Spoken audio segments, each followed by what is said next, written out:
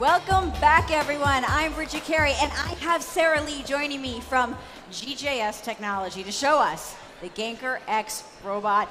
This is cool. This is going to be a fun segment because we got a battle robot here. Hi, Sarah. Hi, Bridget.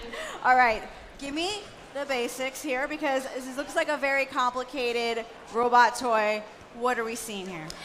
Sure, so this cool guy here is our third generation battle robot, Ganker EX. Is featured with the man-machine synchronization technology. It's controlled by this controller, the joystick controller, and it has it even has a waist in it.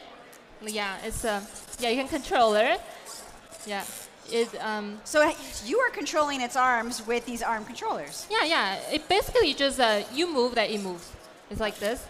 So you can move straight and then forward. That's fast. And yeah. And it is an omnidirectional wheel. It moves 360 degrees. Yeah. So this takes battle robots to another level because of how exact you can move everything. Yeah. All right. Tell me about this guy. What's his inspiration? What's his name? So this battle robot is Ganker EX. Okay, this is Ganker EX. Yeah. And how do you charge him? So it is a charger. Yeah, we have a battery. You can snap it off and then snap it on. It's just very easy. And just like this, there's this battery here. Yep. You were telling me that this controller you can actually wear like a belt around you. Yeah. And all right, one of the neat things also that you guys are working on is that you can have wearable gloves to control it eventually. Yeah, like this is a remote control that you would like wear on a belt. But I mean, can you talk about other peripherals that you can build to like if I want to punch with the robot, I could do something like that eventually? Yeah, sure. So it is. It also has another controller that's the motion capture controller. You wear it like all over your body. It basically just you move that the battle robot moves. It's like the movie Real Steel. It's just pretty awesome. Yeah. Now, battle robots are a thing in Japan, right? Or or in China too, and yeah, it's a very popular robot in China. Yeah. All right, so you would, I guess, essentially, if you had another one, you would just fight them.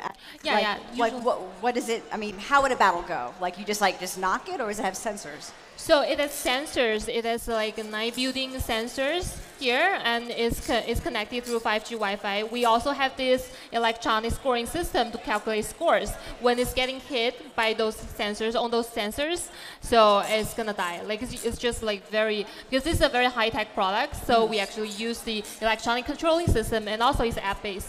Yeah. I love how you're talking. You're like the robot's talking with you. Oh. Can I try it? Yeah, of course. Okay. So how would I operate it? I would stick my fingers in here. Your fingers here. Okay. And you move it. Yeah.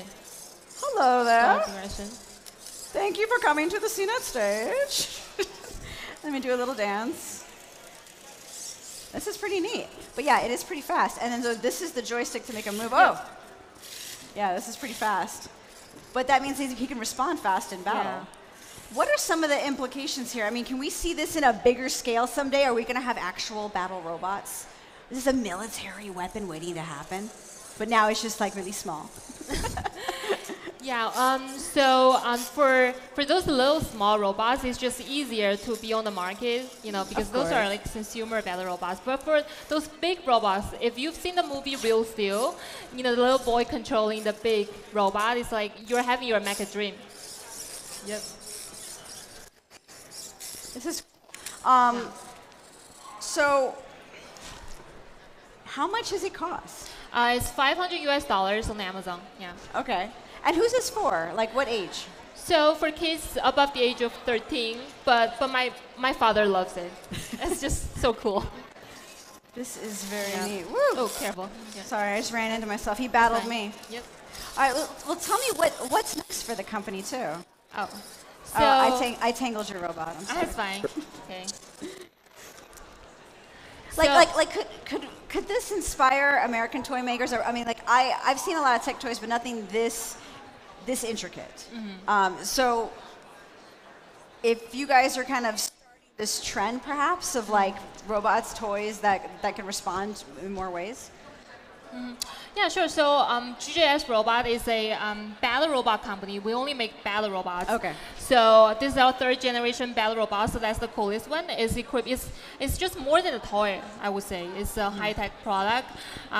You control it with a joystick controller and a motion capture controller, and also like you can decorate your own robots. Yeah, it's just customize your own robots, and it's like you're fighting your mecha dream. It's just, it's giving you an very immersive experiences that you're fighting. Actually, you're fighting on the battlefield. So yeah. And what about the app? Oh, the app. So the app is it's not controlled by the app, but we can use the app to censor like the scores, to calculate the scores. So so the app is actually to help us like better calculate the scores. Yeah. Oh, this is very cool. All right. Well, thank you so much for just demoing this. I like to think about what the implications are because this is just fun. I could just see all the fun you can have with like battling this and actually having like a real game instead of everything being virtual all the time. So thank you, Sarah. Thank you, Bridget.